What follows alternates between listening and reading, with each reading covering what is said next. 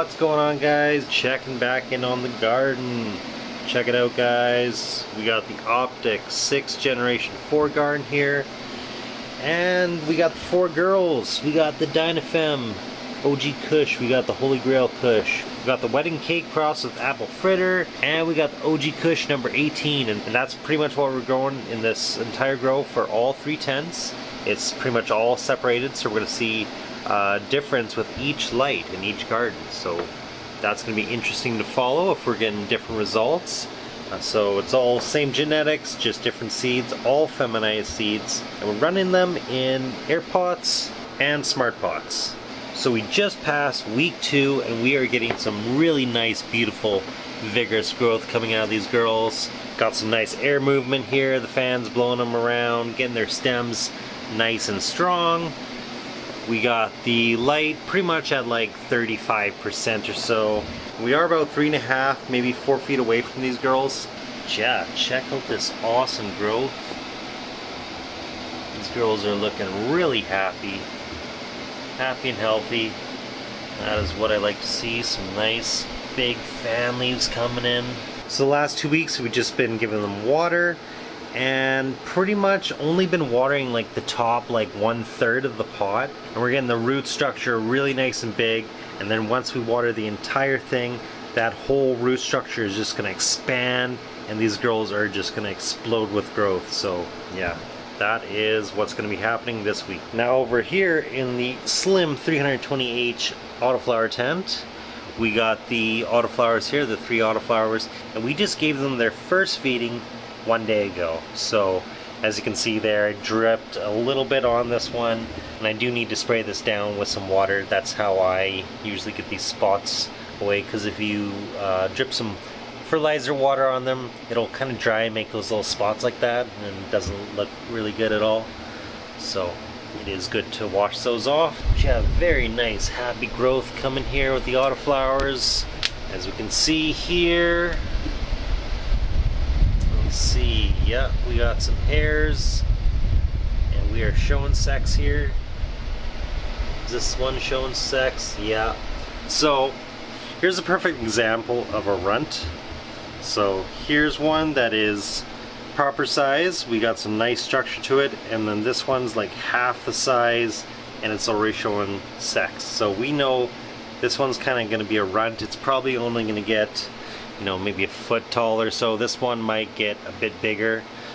So now I'm thinking, because this one and this one kind of look like they're going to be more on the runt size, I may start one more Autoflower, just because I know that's not going to really fill up the tent too much. This one will probably get a nice size and fill up this area.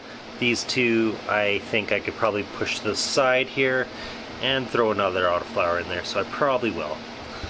So yeah, that is the update on the Autoflowers. We're still only on 50% with these lights here, and we are around 2.5 feet away, and we are getting around like 300, 350 par, and that's kind of what I'm pushing for these guys, because they are now going into their flower stage. And with these vegging girls here, we can kind of have the par a little bit lower because they're just in veg and they don't need a ton right now. We're not getting any stretch on these girls. We're just getting some nice, happy, vigorous growth.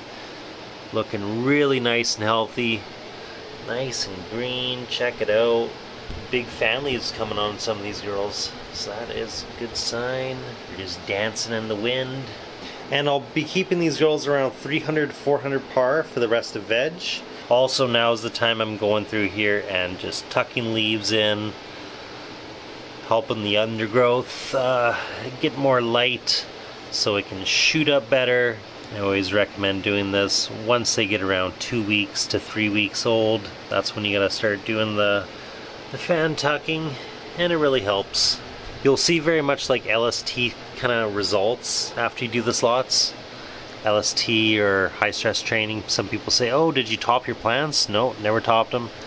Just did some leaf tucking once they're that age, and they, you know, kind of just grow up as a bush after a while. So it is a handy little technique, and I very much do recommend it.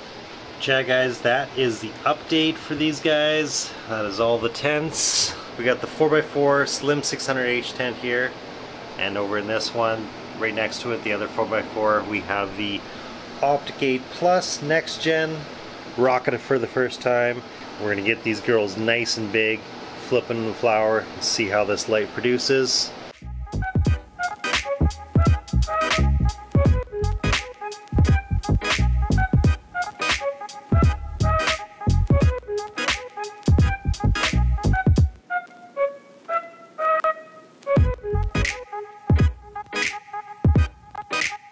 Hey guys, just want to do a little reminder. I can't put links in my descriptions anymore for my LED lights or pretty much anything that's not Amazon. A lot of growing channels have been affected by this on YouTube. So if you want to help support the channel and you're interested in getting an LED light, a grow light, and you need help choosing or something, make sure you contact me at Dr. Autoflower on Instagram or drAutoflowerCannabis@gmail.com. That's my email.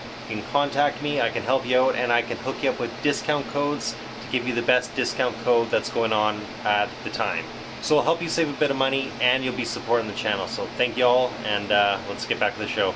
Alright guys, we are now watering and feeding these girls here. These autoflowers were watered and fed the other day. We gave them a weaker advanced nutrient mix than what we're giving the regular photoperiod plants, because autoflowers are a little bit more touchy. So we'll show you guys what we're giving these photoperiods and what we give for nutrients through the seedling to veg phase. So I started the autoflowers off with something different before I used the bloom A and B. We're going with the basic advanced nutrients, perfect pH nutrient line here.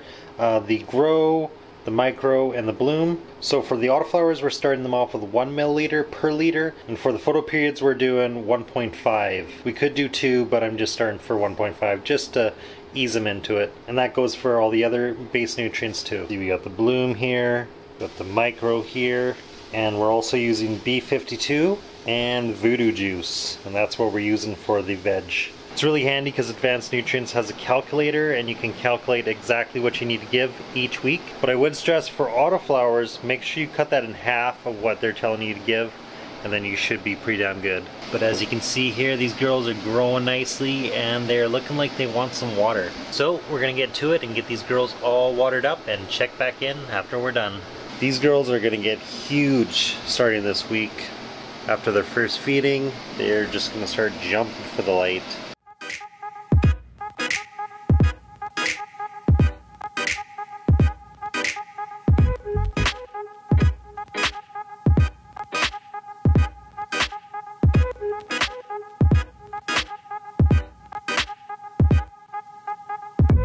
We are in the Optic LED gardens here and checking back in on these girls, and they are looking really nice. Check it out, really nice, happy, vigorous growth here.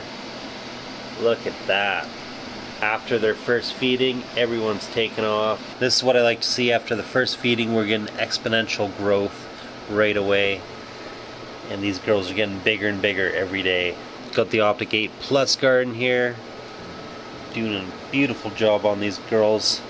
New genetics, all Kush. Got the Holy Grail Kush, Lemon OG Kush, OG Kush number 18, and we got the Wedding Cake cross with Apple Fritter. Check out this growth here, guys.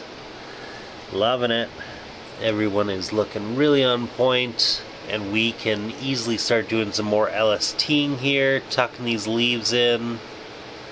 Like this one really wants to get some light here, and we're just gonna tuck some leaves under it, allow it to get more light, and this will all grow up. And this one down here, tuck all these fan leaves in, same with this. Oh yeah. These girls really want to take off. So yeah, we're gonna go through here, do fan tucking with all the leaves again on all these girls, and it just really helps get them growing up their side branches a lot more. Gets a really nice even canopy going. And here in the Slim 320H tent, autoflowers are coming in nicely. This one is really what I like to see with autoflowers. It is growing vigorously, it's shown sex, and now we're getting pistils on all the branches. These guys here, I think, just starting to show sex. Samsung LM301H diodes doing their thing.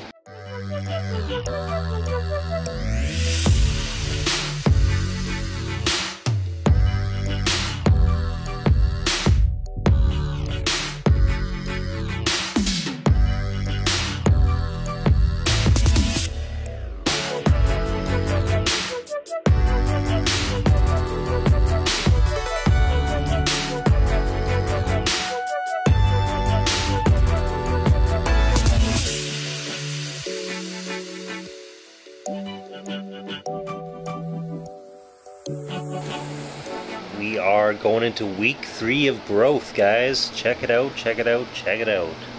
This is one of our biggest autoflowers here. This is the purple lemonade. Looking really nice, going into flower. Getting lots of pistils coming in here. Nice, vigorous growth. I really like this. This should be a very nice plant. These guys over here, these girls I mean, are a little bit smaller. They're not as vigorous, but they're just going into flower.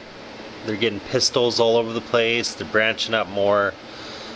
I'm always coming in here doing leaf tucking. Hope everyone out there is having a good week. But yeah, guys, let's get right into the update. We are in week 3 here. We are just starting to up the feedings for these girls.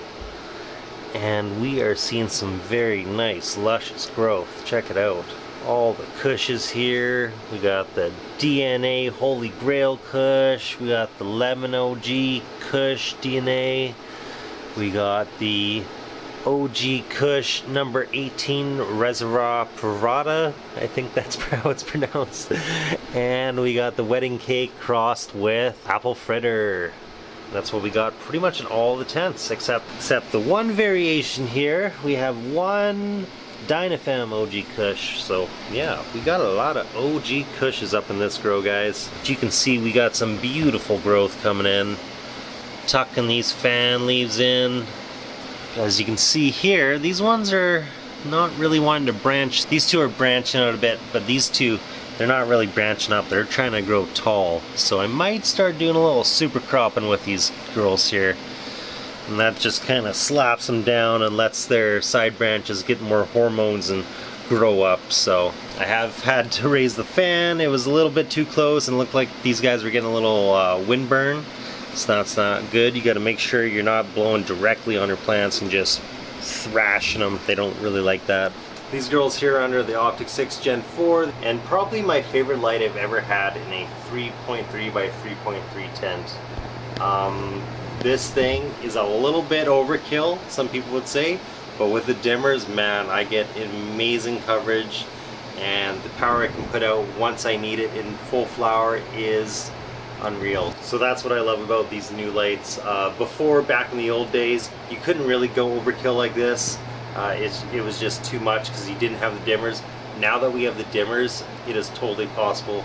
And if you really want, you can do a little overkill and put a really big light in a smaller tent and just dim it to what you need. And if you want to push it up, if you got CO2 in there, and if you really need it in your flower cycle, you can really push the par this way. But yeah, these Kushes are coming along nicely here. Really trying to keep on my leaf tucking game as much as I can, because after a couple hours the leaves kind of flop back and go back to their regular position.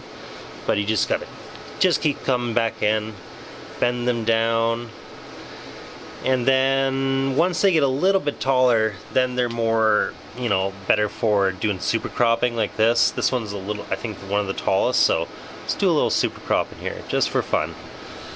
Just to show you guys, just really gently, just squeeze, squeeze, squeeze. You don't want to be just snapping stuff. You just want to kind of gently push it over. Gently push it over. And there we go. Look, all that's exposed now. We'll take that one, put that up there. Take this little stem, put that there. And there, we just exposed all this undergrowth. Let's do that to this one too. This little You hear like tiny little popping when you do it too. You don't want to go too hard because you don't want to like snap it right off. Just really gentle, bend it over. Now all this is going to grow up and get a nice big canopy. Same with this, just big bushy canopy. And that is what we are after. Alright, let's check out the slim 600H garden here. Everyone's on point. We got some really nice, good, beautiful growth. I guess now is a good time to do a bunch of these super croppings while I'm in here. Look at that. All this is going to grow up real fast. So yeah, we'll continue to do that to a bunch of these. The smaller ones will wait a bit longer. But we are about to pump them up to 400 par now that we're going into the third week of veg. Now that they're out of their seedling stage, we're going to go from 400 par to 600 par. So we're going to slowly ramp up to that, and at 600 par, that's when we start flipping into flower and start ramping that up to about 850, 900 is usually what I go to. And for people who don't know, par is the measurement of usable light coming off LED fixtures. And like I tell a lot of people, I highly recommend getting a par meter. And they are really expensive. They are like $400, I think, something like that, maybe more. But there is a much cheaper way, and that is to get a lux meter, and you can convert the numbers by using a mathematical simple equation. Just use it on your phone and it'll tell you exactly what your par is, and it's very, very close, and it's only like $30–40. All you have to search is lux to par on YouTube here, and you'll see a bunch of videos showing you how to do it. And to get really the best quality out of your lights, I highly, highly recommend getting a par meter or a lux meter, and just knowing what your par is and knowing what you're giving your plants. It is such a game changer. Once you do it, you will thank me so much. It is so helpful because maybe your lights are a little bit further away than what it should be, or maybe they're a little bit closer and you're just decreasing growth and growth rate. So I highly recommend doing this. It will up your game and you will be very happy that you did. Alright, now we're back in the slim 320H tent here with the Autoflowers. This one here is just jumping. She is loving the nutrients we're giving her. Starting to flower up nicely. Looking lankier than these ones. These ones look more stout and indica style. This one kind of looks more on the sativa end of an autoflower, just really kind of lanky.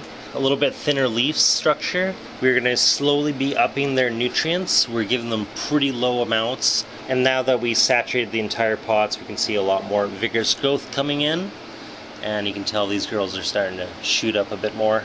But yeah, guys, that is it for the update. Thank you all for watching. Until next time, guys, peace out and catch you guys later.